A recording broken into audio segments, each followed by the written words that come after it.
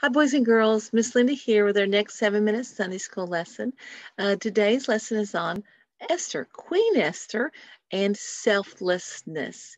Well, Esther wasn't always a queen. She actually was an orphan girl who didn't have any parents. Her mom and dad had died, and she was adopted by her uncle Mordecai. And Mordecai and Esther were Jews with a whole bunch of other Jews who'd been taken away from their homeland to the land of Persia.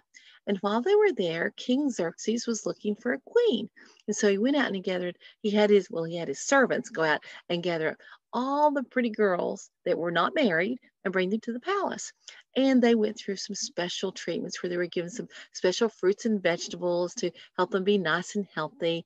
And they got to put special lotions on their skin to make it all nice and smooth and soft. And while Esther was there, the king then looked at all these pretty girls and he chose Esther to be his new queen. And she was just a normal, ordinary girl. Well, while she was in the palace, while she was being queen, her uncle sent her a message to let her know that a law had been passed by a man Hanan who was a worker for the king, and he tricked the king into thinking that the Jews were bad people and that they needed to be all killed. And then here's where our story picks up of the Esther's special part in history is that it comes from chapter 4 of Esther, and it starts at verse 8 and goes through verse 17. Well, Mordecai, her uncle, received a copy of the order. It commanded people to wipe out the Jews. The order had been sent from Susa. Mordecai told Hathach, who was a servant of the king, to show the order to Esther. He wanted him to explain it to her, and he told him to try to get her to go to the king. He wanted her to beg for mercy. He wanted her to make an appeal to the king for her people, who were the Jews. Well, Hathach went back and he reported to Esther what Mordecai had said. Then Esther directed him to give an answer to Mordecai. She told him to say, there is a certain law that everyone knows about. All of the king's officials know about it. The people in the royal territories know about it. It applies to any man or woman who approaches the king in the inner courtyard, but without being sent for. It says that they must be put to death. But there is one way out. Suppose the king reaches out his gold rod, which we call a scepter, towards them. Then their lives will be spared. But 30 days have gone by since the king has sent for me. Well, Esther's words were reported back to Mordecai. And then he sent back an answer. And he said, you, Esther, live in the king's palace. But don't think that just because you are there, that you will be spared and be the only Jew who will escape. What if you don't say anything at this time? Then help for the Jews will come from another place, but you and your family will die. Who knows? It's possible that you became queen for just a time like this. So then Esther sent a reply back to Mordecai. She said, go gather all of the Jews that are in Susa and fast for my benefit. Don't eat or drink anything for 3 days. Don't do it day or night. I and my attendants will fast just as you do. Then I'll go to the king, and I'll do it even though it's against the law.